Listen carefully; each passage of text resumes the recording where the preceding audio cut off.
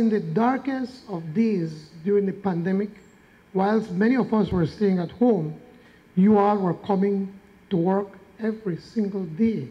And in some instances, you were unable to even go visit your family for a week or two at a time because we did not understand the virus during the beginnings of the COVID-19 pandemic. That showed great dedication and love for the work that you do. And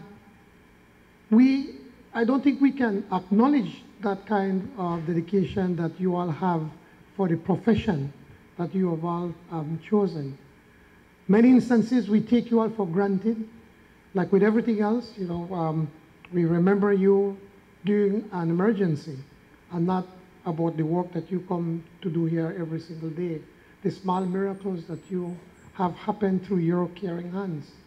I also recognize the dedication and the commitment of all the wonderful employees of this institution. Without you, the K.H.M.H.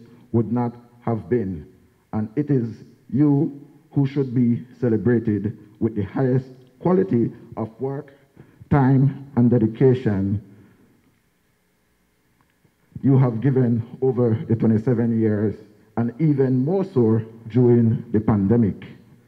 Throughout the many years, it has been a joy to work at the K.H.M.H.A.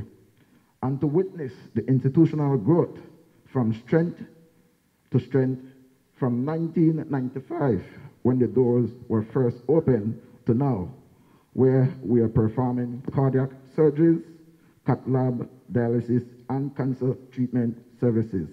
Gradually, over the years, the demand for care and services increased, forcing us to expand and deliver. Today, we have a lot to boast about, and with the dedication of our staff and their awesome ability to rise to the occasion despite the greatest of challenges, and the support of the board and the Ministry of Health and Wellness, we will have a lot more achievements. Our people need us, and we must answer the call.